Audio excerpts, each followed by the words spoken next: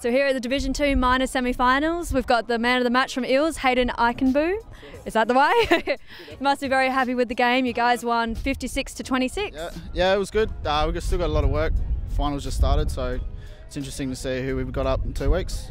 So you'll be up against either Tigers or Cougars, whoever's the loser from that game? That's right, yeah. Either way, we just got to be ready for both. So probably take the extra week off and use it. Brilliant. And you managed 6 conversions and 1 try. You must be very happy with that? Yeah, I hit the post from in front for one of them, but yeah, it's good. Boys did well today. Kept going to the end, so still a lot of work to do, but it's good. Happy with how we're going.